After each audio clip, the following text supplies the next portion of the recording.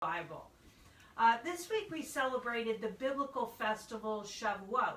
Hopefully many of you did and you connected to that festival during the week. Shavuot is one of the three major festivals that are what's referred to as pilgrimage feasts, where the Israelites made a mandatory journey to the temple when it was still standing in Jerusalem. It's interesting because I've heard many Christians refer to the biblical festivals as Jewish festivals, not something for Gentiles today. But what a loss. Biblical holidays unite us together in themes and in purpose. And for those of you who've been walking with this community for a while, we all completely experience that and know it. Although there are some differences in the expressions in these festivals between Jews and Gentiles, they are for all followers of Yahweh, and they all connect to Yeshua. So biblical holidays bring a kind of rhythm of remembering. That's really my favorite phrase when it comes to celebrating the festivals and why we do. They are a rhythm of remembering to our lives. Through them we connect. We do it on a weekly basis on Shavuot, which is what we're doing right now from sundown until sundown, when we enter into Sabbath rest. And then multiple times a year during major and minor holidays, which are Adonai's appointed times. So Shavuot has agricultural themes, as many of the festivals do, and the giving of the first fruits, which that is what this looks like. It is called bikurim, which is the first fruits. And also 2 loaves of leavened bread, which look a little bit different than normal bread or challah bread. Some people say they look like bricks, and some people they say that they look like a table. These are given to acknowledge that all are sustenance and all comes from Him. Shavuot is also connected to the giving of the Torah, which is why we have our little Torah scrolls here this evening. In the Hebrew, the Shavuot prayer is the phrase Zaman Matan Toratenu. And what that means is it's the time of the giving of the Torah. So if you have your Bibles in whatever form you have them, you can read this text with me. We're going to start with Leviticus 23, verses 15 through 16. And again, I always use the complete Jewish version, which you can find online at studylight.org, and you can pretty much find it anywhere if you Google it, but that's the version that we use. It says, from the day after the day of rest, that is from the day you bring the sheaf for waving, and that's what this looks like. They gather up this wheat and they wave it as an offering. That you bring the sheep for waving, you are to count 7 full weeks until the day after the 7th week. You are to count 50 days, and then you are to present a new grain offering to Adonai. So the biblical calendar begins in the spring with Passover, and then 50 days later we come to Shavuot. It marks the end of spring and the beginning of the summer harvest. Shavuot actually means weeks, W-E-E-K. And it commemorates the time when the Israelites stood at Mount Sinai to receive the Torah. That was 7 weeks after they had Passover and they fled from Egypt. This counting of the days between Pesach, which is Passover, and Shavuot is called counting of the Omer. And that is a unit measure, the Omer. Then the 50th day is Shavuot. In between Passover, during the counting of the Omer, there's a journey of preparation to receive the word. And this was a time, an intentional time, to remove all psychological and spiritual barriers that would keep one from entering into hope and purpose and receiving. There's a great intentionality in this time, a great focus. Shavuot is a time to connect with both physical and spiritual harvest. 50 days after Passover, the Israelites found themselves in the base of a mountain, awaiting the word of Yahweh. And this word would set their foundation for their community and their relationship with Him. Keep in mind, they did not have a written word of God yet. So when this happened, Moshe was on top of the mountain. And this is kind of an artist rendering of this, but it was a giant mountain, Mount Sinai. Moshe was on top of the mountain receiving the word, and there was an extremely dramatic scene played out. So if you have your Bibles, you can read with me. We're going to take a look at Exodus 19, verses 16 through 9. And that is going to be on the morning of the third day. There was thunder and lightning and a thick cloud on the mountain. Then a shofar blast sounded so loudly that all the people in the camp trembled. Now, this is what a shofar looks like. This is a small one, small shofar. They come in all sizes, and they're a ram's horn. And this sound that the text is talking about, I don't have it up here because it's too long. This sound that the text is talking about, this shofar sound, is supernatural. But the people likened it to sounding like a shofar. Verse 17, Moshe brought the people out of the camp to meet God. They stood near the base of the mountain. And verse 18 says, Mount Sinai was enveloped by smoke. So again, the people are here, the mountain goes up, and there is all smoke at the top. It goes on and says, because Adonai descended onto it in fire, its smoke went up like the smoke of a furnace, and the whole mountain shook violently. Verse 19 says, as the sound of the shofar grew louder and louder, Moshe spoke, and God answered him with a voice. So this is a spectacular event.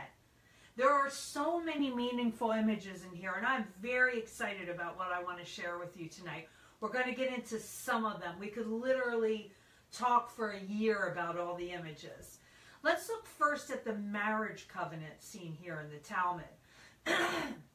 The Shavuot is often referred to as marriage day. And that is the marriage day between Israel and Yahweh. Let's look at three connections to the covenant of marriage. First, there is a thick cloud on the mountain. There is the giving of the Torah that will be in a written form. And there are vows surrounding the receiving of the Torah. So let's just break down those three things about how they connect to vows, covenant, writing, and smoke. The first thing is the cloud. The cloud covers the mountain, which we can see here, and the people stand under it. Now, this is remembered and expressed today traditionally through the chuppah, which couples stand under in their weddings. And that looks, there's all kinds of expressions of the chuppah, but it looks like this. When couples get married, as you know, you may have seen this or you may have done this, they stand over a chuppah. And where the chuppah is connected to is Mount Sinai.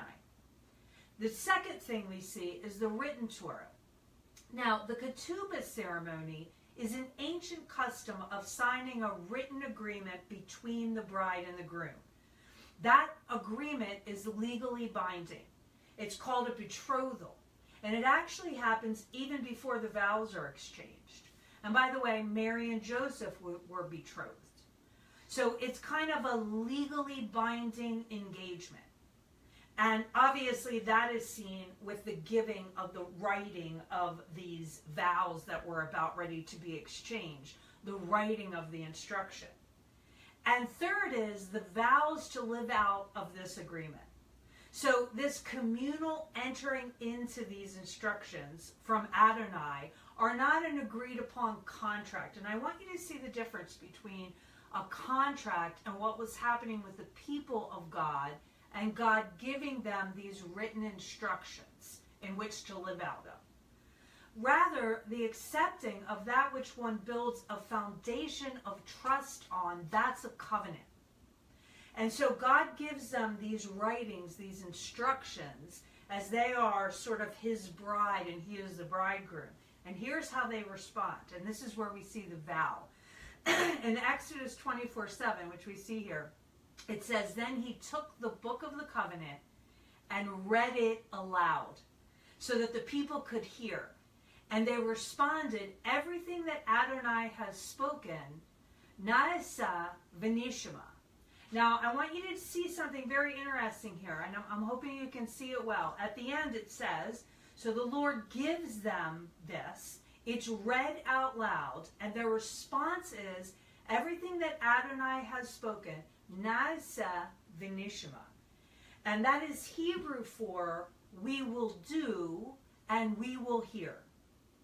Now, do you see something strange in that order? We will do and we will hear. How do you do before you hear? That's very un-Western Greek-like, right?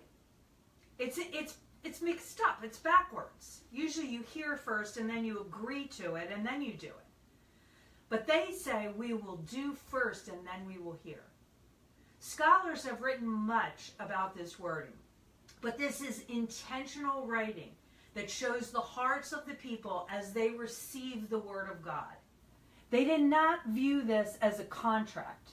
It wasn't reading to make sure I'm okay with what I signed first before I agree.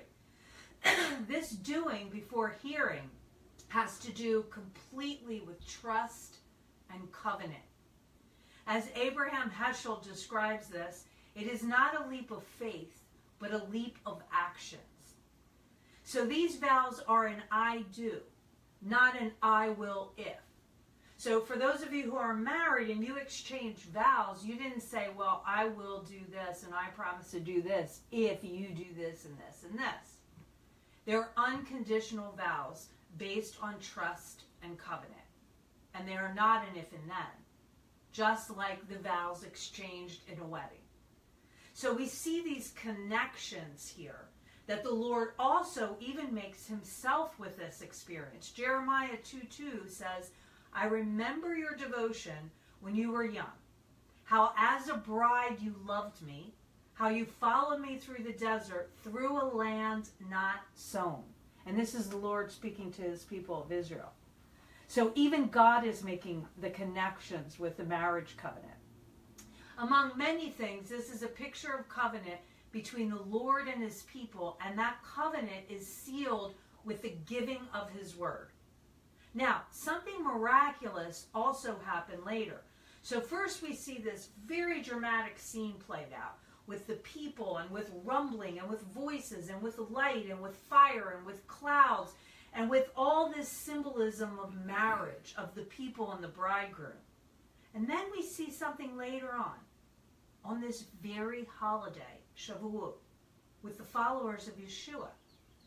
As all of the New Testament, the Brit Chadasha, it is connected with the Tanakh. It is not separate. A lot of people try to separate the two, and when they do, they miss out on the rich connections. It was 50 days after the resurrection of their teacher. His disciples were gathered together, and they were kind of afraid too. And there are bride and bridegroom connections with this relationship as well, with Jesus and his followers. But why were the disciples gathered together? The church teaches that they were gathered together in Acts chapter 2 because they were waiting for the gift that Jesus promised them. Okay, you could say maybe they were, but they were specifically there for the participation in the festival Shavuot. The disciples were gathered together to celebrate the giving of the word, which was on the 50th day. We see this story in Acts 2, and it was most definitely not a standalone event. It was not a replacement event. It was a fulfilling event. There were intentional narrative threads to connect all of the people involved to Shavuot. This was the fulfillment of the giving of the word to the world through Yeshua.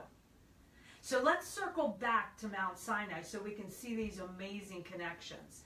In Exodus 20, verse 18, it says, all the people experienced the thunder, the lightning, the sound or voices of the shofar, and the mountain smoking. When the people saw it, they trembled, standing at a distance. So now there are a lot of commentaries on this. They're extra biblical writings. One of those is the Midrash.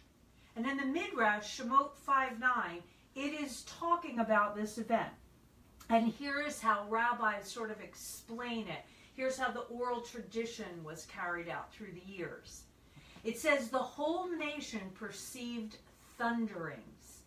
The voice emerged and became 70 voices and languages so that all nations could hear.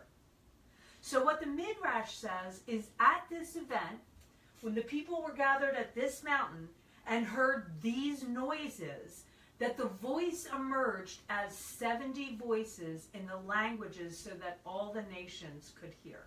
70 representing all of the languages. Interesting.